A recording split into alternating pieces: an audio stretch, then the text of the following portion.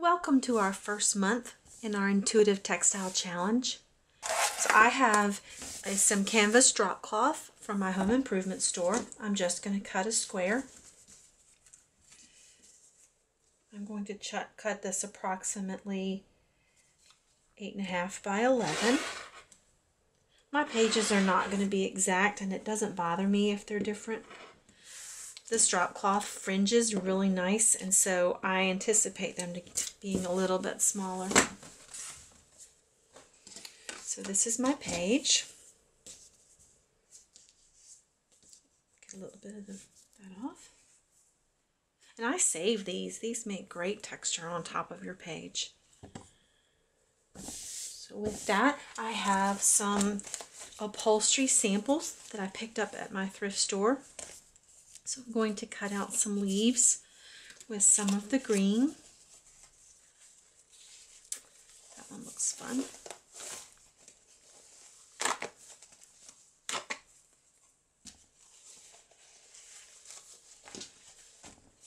And we're going to use some paints and some stamps to mark the background.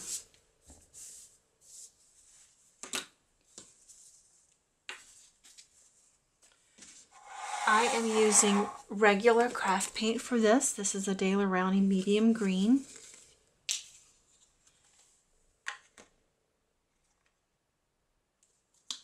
And I am going to thin that out a little with the Folk Art floating medium. This is an extender for the paint, and it gives it a translucent quality. I'm just going to put a little bit in. I have a leaf stamp, and I will put some felt under my canvas.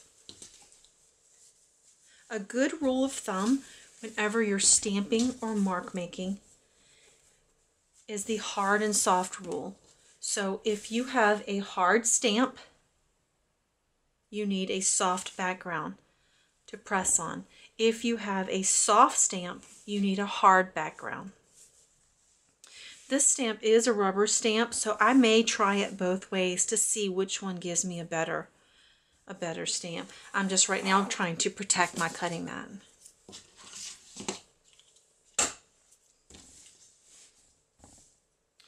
So I'm going to put a little bit of that green paint on my brush. And I'm just dabbing that on.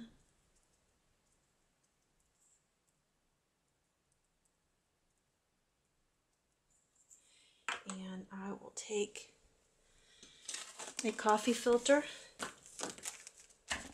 and dab some of that off.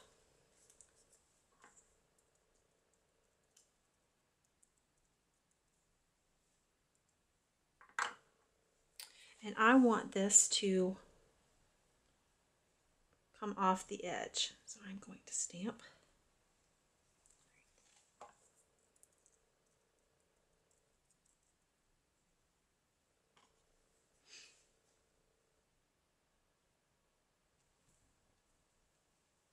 I like that.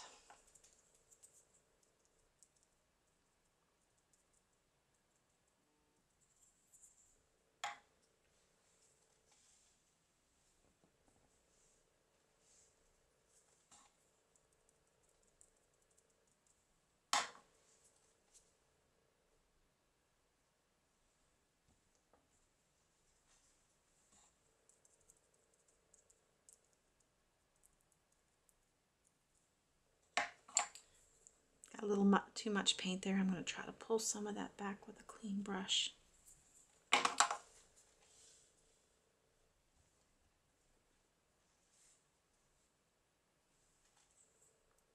we go.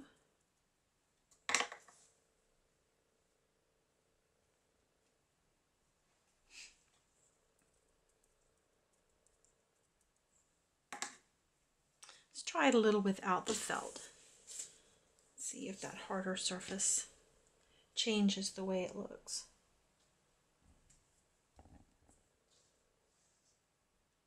Maybe a little.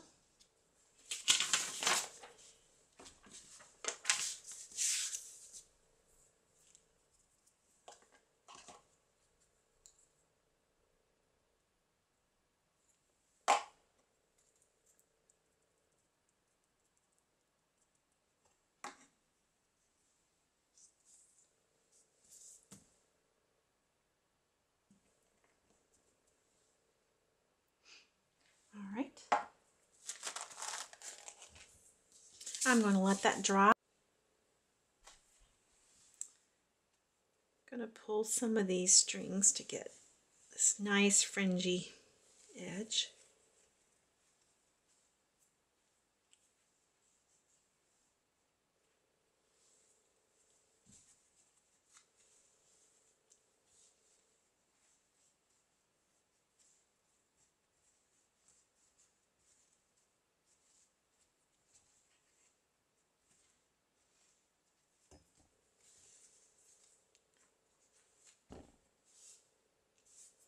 And we'll sew around the edge to keep that from continuing to fringe.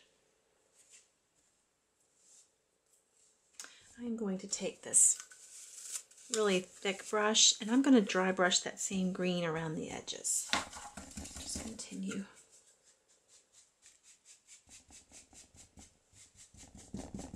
The drop cloth takes paint very nicely.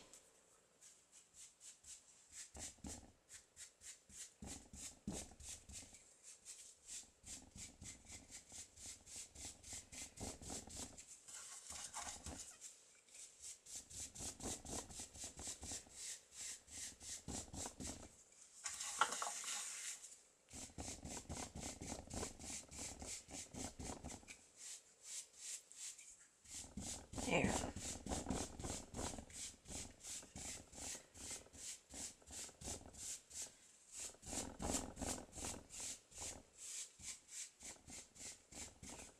Something else that would be nice would be a tea dye or a coffee dye on this drop cloth. I think it would take that nicely as well.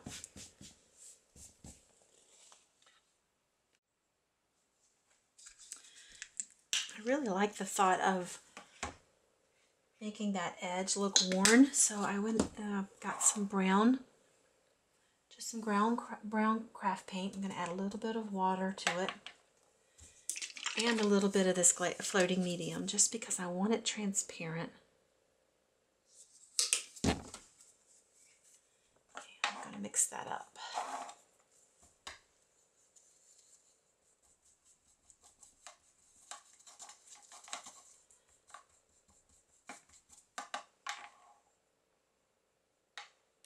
All right, cross your fingers.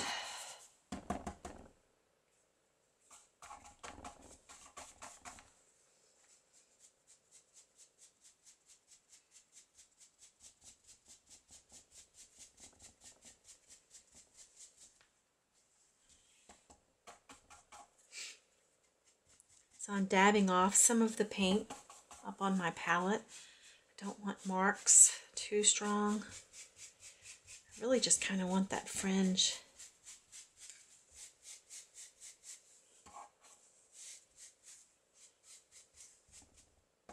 I want it to look old and worn.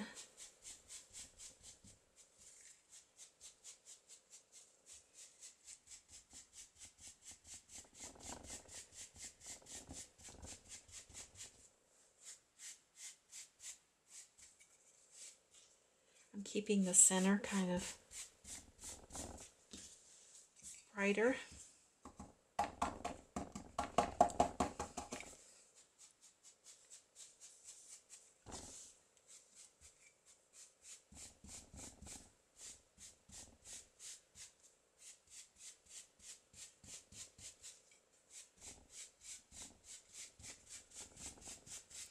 I like it.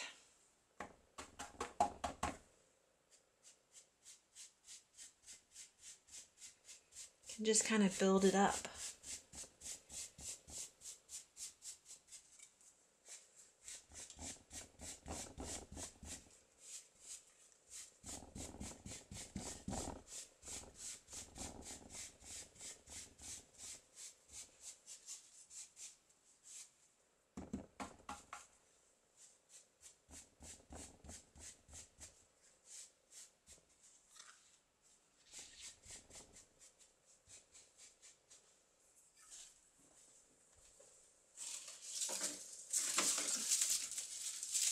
I think to add a little bit more texture, I am going to take a little bit of this bubble wrap. I'm going to just slightly add that to it with the dry brush.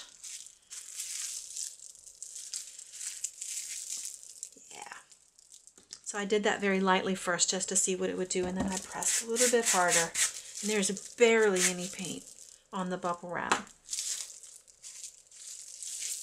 But I do like the way that looks. So we're adding some texture. Very subtle.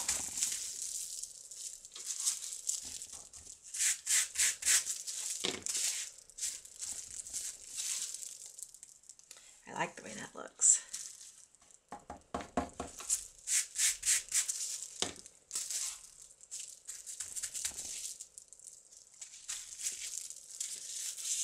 All right, and I have this mesh that covered a package of clementines. This makes a really unique shape. So I am going to take, let's see, all of my brushes are wet. Let me grab a dry one.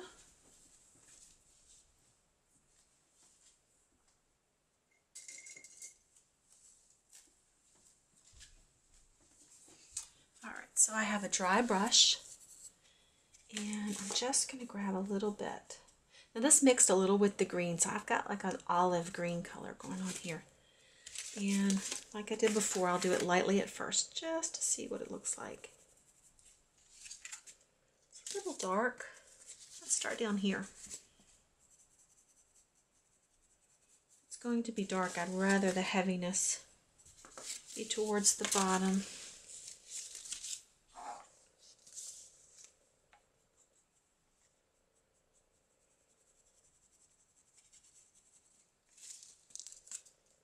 I like it. Let's add some more.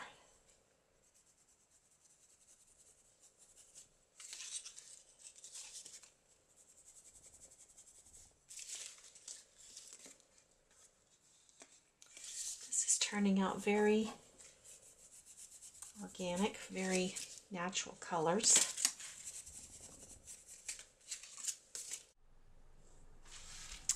Okay, I took a look at the background that we painted from our drop cloth, and I was looking at this stamp of a dragonfly, and I thought a dragonfly would look really nice. It kind of goes with the painted backgrounds or papers that we made and the paint and shears. And so I'm going to sketch out this dragonfly a little bigger and see if I can pick some of these that may translate as the dragonfly on here.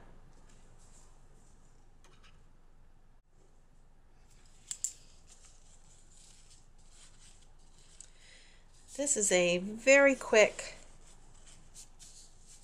not precise sketch. When we get to the machine, I want the machine to do the sketching. So I can see we have this deli paper. This deli paper might be nice for his body. The sheer may be nice for the wings. We could double up the sheer on top of this one. So I'm going to play with these a little bit and see if I can trace these onto some of these papers, and we'll see what we go.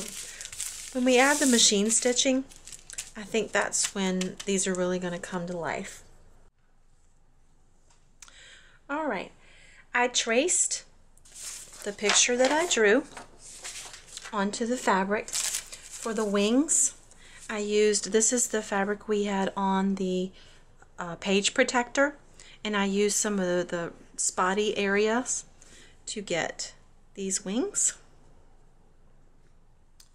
I used a bit of the deli paper that we used the Fun Foam stamp so I could get the stripes for his body and his head.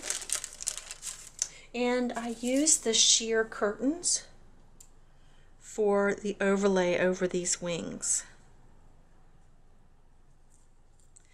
And now I'm going to adhere it to my painted backdrop, drop cloth, with some acrylic matte medium.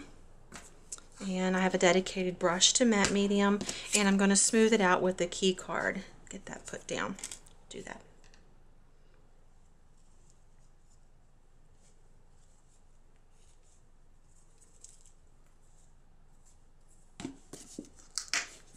And even though the background is textured, the deli paper and the matte medium, it goes down really nice. Nice and smooth.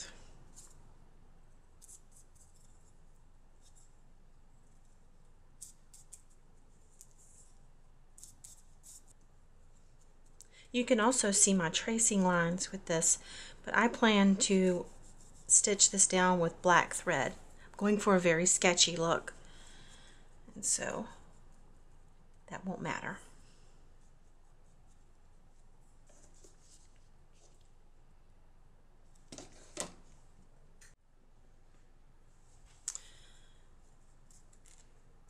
Okay, I have my wings down. I have the shears that are overlay. I really like the metallic paint, how that is showing through.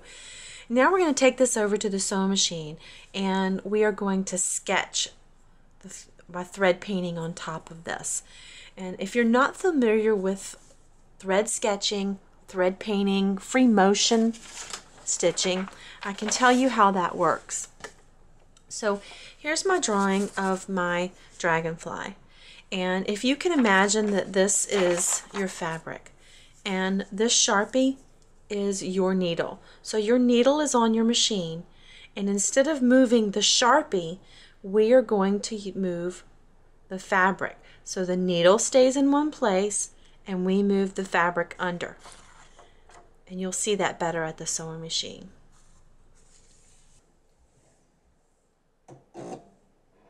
Okay, so I have black thread in my machine.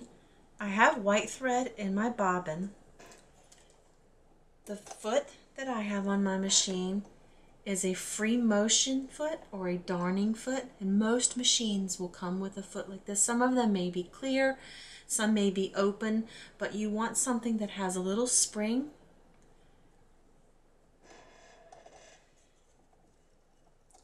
The feed dogs on your machine are these two metal teeth that run through here. If your machine has the ability, you want to lower your feed dogs. Many times when I'm free motion stitching, I forget to lower them, so I know that you can free motion stitch without doing that. I have a button on the side that has lowered these feed dogs. The feed dogs are there to pull your fabric through under the presser foot, and we want to control the fabric. I do have a sample piece of fabric here. I have a piece of craft foam and just a piece of cotton fabric, and I'm just going to lower my presser foot. I'm going to hold the thread. This is just so I don't get a knot. And I don't care about the back of this because I'm going to sew this down to a background. So I just want to make some shapes. So I'm just going to begin sewing, and I'm going to make some leaf shapes. Now, when you first start free motion stitching, you may have larger stitches because you have to find the rhythm between pressing the pedal for the sewing machine and moving the fabric. You just don't want to stop the pedal and continue to move the fabric. You may break a needle. So all I'm going to do is just make a few stitches, and I am moving the fabric. I am drawing with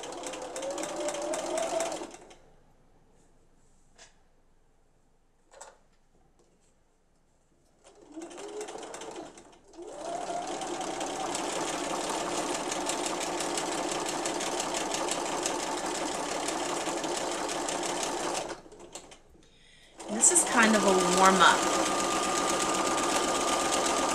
Just going to make a couple of leaves, maybe a vine.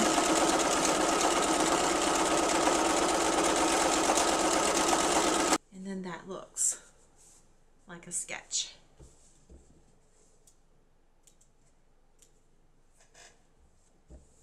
So I think I'm ready for my piece.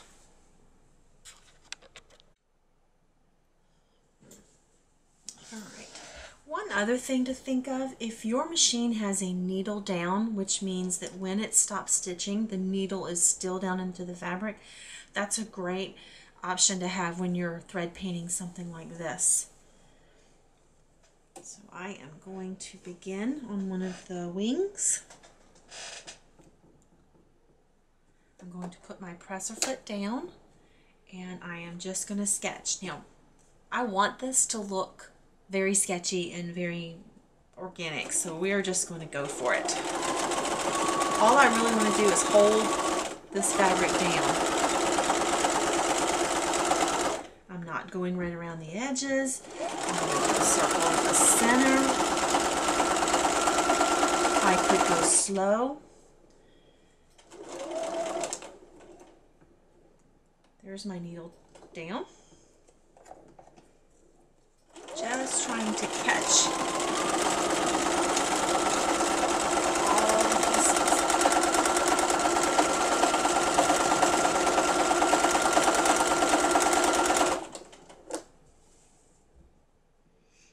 Alright, I'm going to come out the body. And I use my hands almost like an embroidery hoop to hold this down. And I'm sewing right through the deli paper. He's got a body. It's like one of my eyes tilted up there. And I'm going to go around the eyes. Twice. The first time I'm going right on the paper. The second time I'm going outside the line. Get me that sketchy look. Press that in there.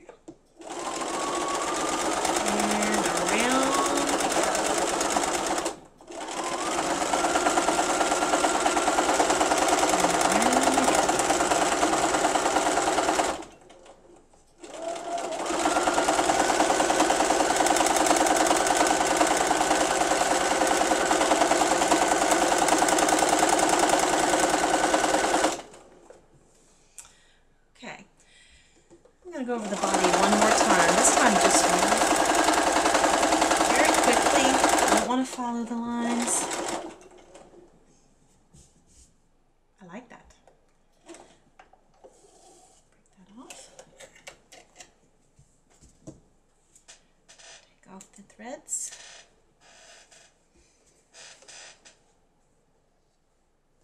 Turn the light on so we can see better. Alright, since my drop cloth is very fringy and ravelly, I do want to put a stitch around the outside edge, and this gives me the opportunity to get sketchy again. So I'm going to start at the bottom, and the first time I go around, I am just going to do a straight line. Again, the feed dogs are not pulling, so I have to pull the fabric.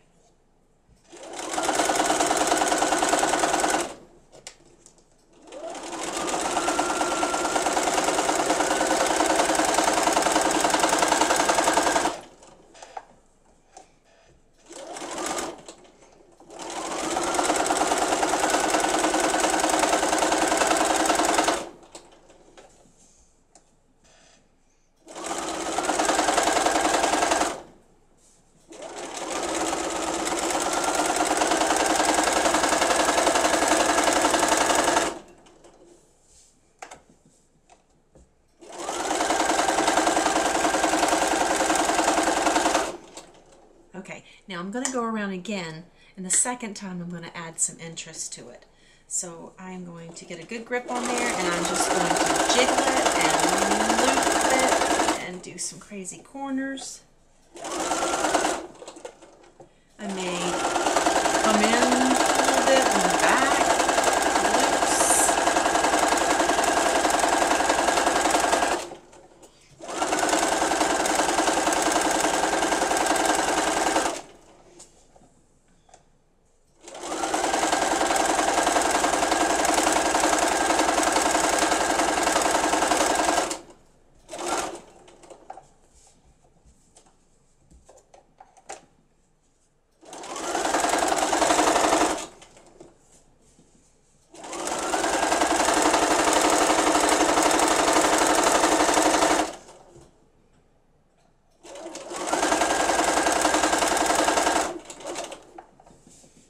I always tend to do some loops around the corners.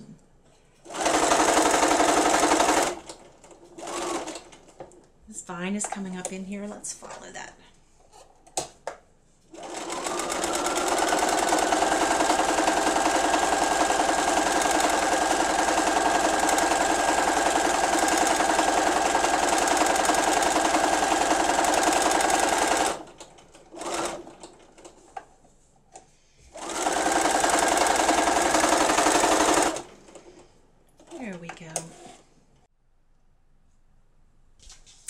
Okay, here is my page. Did cut away some of the felt from the back so it doesn't show. Or at least I'm not going to finish any of my backs. The binding method that I'm going to use will put 2 pages back to back and you won't see the back. If you choose to finish yours a different way, maybe putting right sides together so all the way around and turn it so your back is finished, you may want to do that differently. The felt is just there to give my stitches something to grab. It gives this a little bit of cushion so I get nice even stitches. But I like this first page. It works for me. I did some of the painted papers we did earlier. I wanted to show you after they're pressed. These are so nice. These coffee filters were wrinkly. I will not iron any piece of clothing, but give me a coffee filter that's been painted and I love it. These turned out really nice and I hope to use these in another month's lesson. Here's some of the fabric. This is the fabric that we scrunched.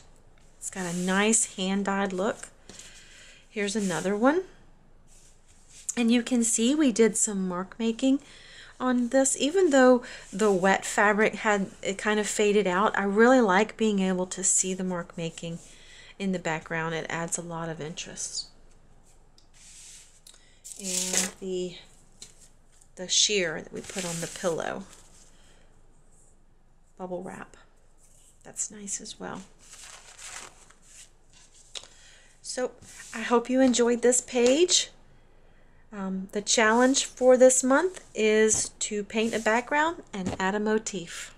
You can hand stitch it, you can machine stitch it, or you can just glue it down.